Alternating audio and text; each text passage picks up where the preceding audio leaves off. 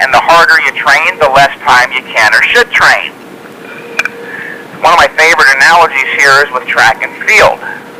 Bill, are you not familiar with the fact that sprinters always have larger, more muscular thighs and calves than distance runners? Absolutely.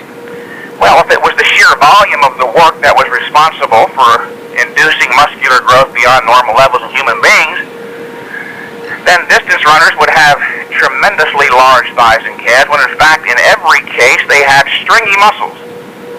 They grossly overtrain. Right. Sprinters, the guys who only run 100 to 400 meters very intensely, have tremendously developed legs. They run very, very hard. This prevents them from running for long distances. The longest sprint in Olympic competition is the 400-meter dash. Why isn't there a mile dash? Because no one can run that intensely that long.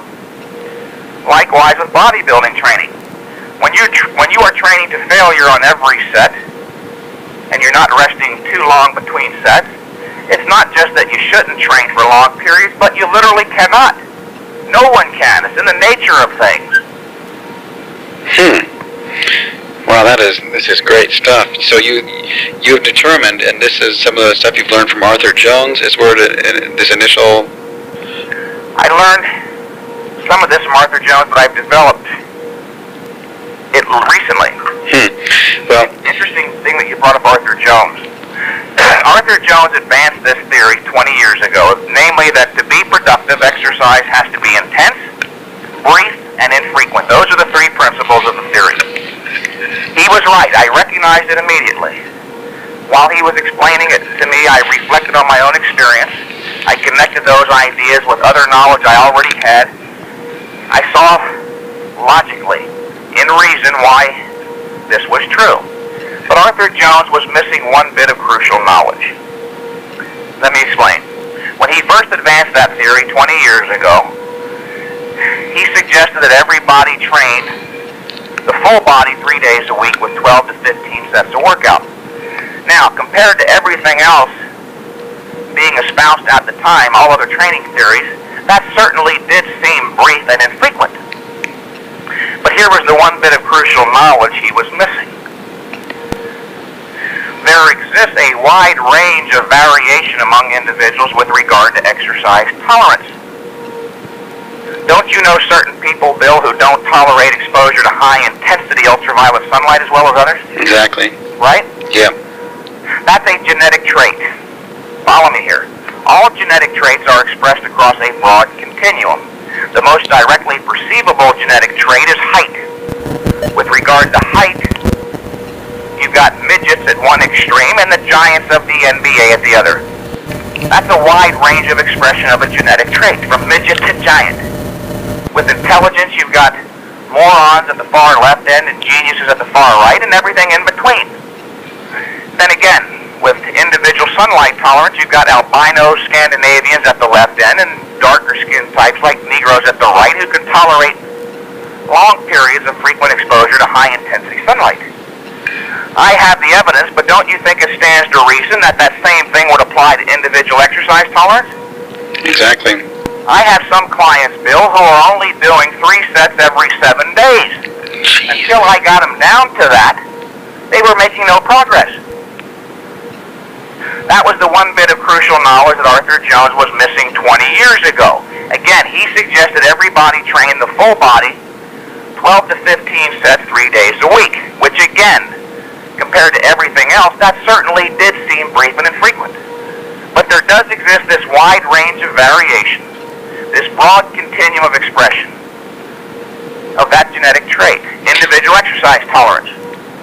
Some people are morons of recovery ability, as I jokingly refer to one of my smart-ass clients. Just jokingly. So how would you determine a person's recovery ability? All right, very good question. This one particular young man came to me 2 years ago as a result of having read my books and articles. He came to understand the theory of high-intensity training.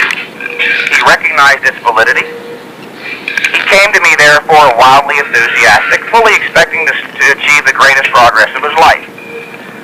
When he came to me, I put him on a standard training protocol of sets per workout, 3 days a week, Monday, Wednesday, and Friday.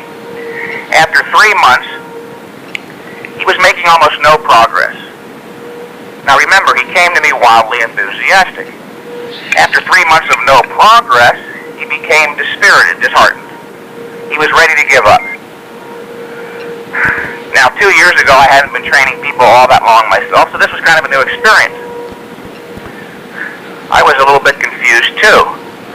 I gave it some thought one day and sat him down, and I said, now look, let's not regard this thing merely as a physical adventure, but an intellectual one as well. Let's go to the theory that you and I both recognize as the one and only possible valid theory of productive bodybuilding exercise, the theory of high-intensity training. Let's go to the first principle, the principle of intensity. By the way, if a given bodybuilder's current training program is not yielding him continuous progress, or hasn't been for some time, it's not going to magically start working next week. There's a reason for everything, including lack of progress, and the number of possible explanations is not infinite. He'll find the answer in what I'm about to say. You go to the first principle of the one and only valid theory, the principle of intensity. This young man and I both recognized and agreed that he was not faking the intensity, Bill. He was carrying each set to failure. Therefore, he was doing everything a human being could possibly do to stimulate an increase in strength and size. We were left to conclude that the increase was not being produced. I'm making a distinction here between growth stimulation and growth production. You don't actually grow during the workout. The workout merely serves as a stimulus. It sets the growth process into motion. The body produces the growth during the rest period. It only stands to reason if the rest period is not sufficient. That is, if you're doing any more sets per workout, or any more workouts in a given unit of time than are minimally required to stimulate the optimal increase, to that extent you're overtraining, and to that extent you'll be hampering and possibly be preventing the production of the increase. So that's what we concluded. We concluded that while he was stimulating the increase, his body was not able to produce it because he was overtraining. So to remedy the situation, I cut his workouts back from 7 sets to only 5. And I reduced the frequency from every other day, Monday, Wednesday, and Friday, to every third day. So now he was training Monday, taking Tuesday and Wednesday off, training Thursday, taking Friday and Saturday off, training Sunday.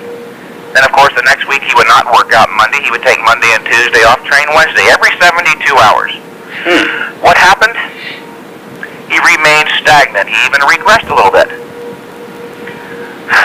This really surprised me. Up to that time, I had never encountered such a client, one who was unable to make any progress. This is when I started giving some considerable thought to what I knew about genetics, how genetic traits are expressed across a broad continuum. If you've got midgets and giants with regard to height, again, a broad continuum of expression, a very broad continuum. If you've got morons and geniuses in intelligence, Scandinavians and Negroes with regard to sunlight tolerance, well, then it only stood to reason that the same thing would apply to individual exercise tolerance. This young man was a midget of recovery ability. So, to further remedy the situation, I cut his workouts back even further in terms of volume, from 5 sets to only 3, and the frequency from every third day to every 5th day, and guess what happened, Bill? He started making progress. Now, what do most bodybuilders do? They run to their local newsstand, pick up a bunch of magazines, muscle magazines, they run home, mindlessly page through those magazines. In essence, that's what it turns out to be, and that's not a put-down. Most young people are not taught how to critically analyze written material, which is not necessarily their fault. They mindlessly thumb through muscle magazines and at random grab a given training program, then go to the gym and slavishly adhere to it for as long as 2 years, during which time they make little or no meaningful progress and conclude erroneously in many cases that they have 10 or no gainers, then they lose their fire, their motivation. They no longer aspire to develop to the upper limits of their potential, and their training degenerates into a social ritual. Right. This young man started out training 7 sets per workout every other day. It wasn't until I got him down to 3 sets every 5 days or so that he started making progress. There's a lot more to the science of modern bodybuilding than what I just described as being the typical pattern of most bodybuilders. Most bodybuilders make the mistake, once again, of regarding what's written in muscle magazines as sacred scripture. They accept it uncritically. They have the notion that if something is printed, it has to be true. I know because I had that attitude myself 20 years ago. But I was fortunate to have made the acquaintance of a very intelligent man, Arthur Jones. He told me 20 years ago, Mike Mentzer, 95% of what is published on all subjects is hogwash. Now, 20 years later, a whole lot of experience, a lot of studying in the areas of philosophy, logic, and science, I understand that Mr. Jones was being charitable, Bill. In fact, 98% of what is published on all subjects is hogwash. Mm-hmm. Yeah, I agree. Arthur Jones is a real genius. Arthur Jones is still one of the greatest geniuses ever to contribute to. Oh yeah, without a doubt. Weight training. When you I can't give him enough credit. Yeah, I think a lot of the younger people or people that are newer to the sport have no idea what his contribution actually amounts to. When you mentioned specifically that the client you were working with was doing 3 sets. Right. Is that 3 sets per body part or 3 sets? 3 sets total for everything. What would be an example of that, to break it down a little more specifically? He would do a set of squats for his lower body. Mm-hmm. A set of pull-downs, close grip underhand pull-downs for his back and biceps. Mm-hmm. And a set of heavy incline presses or dips for his chest, shoulders, and triceps. And that was his workout. There's way too much overlapping today. That's one of the reasons for all the overtraining. You've got guys who will do 4 sets of flat benches for their pecs, 4 sets of inclines, 4 sets of declines, all of which work the triceps and shoulders. Then they do 4 sets of standing presses for their shoulders right afterwards, along with 8 other sets of shoulder work. Then they go do 4 sets of tricep press downs and 4 sets of dips and something else. They end up doing 36 sets per body part. Jesus. Most bodybuilders, and this is a very important subject for those listening, if there's one thing that I could get across to you as being most crucially important during the course of this interview to you as bodybuilders, it's this. Most bodybuilders are only dimly aware, Bill. They only sense vaguely that overtraining means something kinda, sorta negative. You hear bodybuilders use the term quite frequently, but none of them really know precisely what it means. They've never given it a definition, therefore it plays no central role in their thinking or in guiding their training efforts.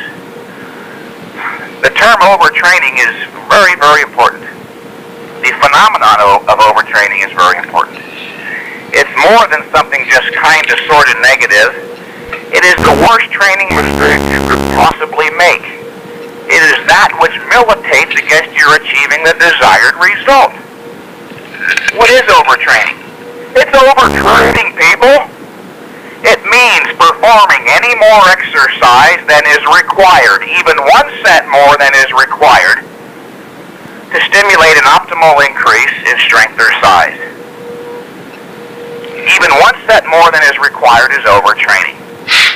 Wow, that's bad for you. Yeah, this looks like a... I mean, this is something that even though you've been around, most people still are not even aware of... They're not getting this. No.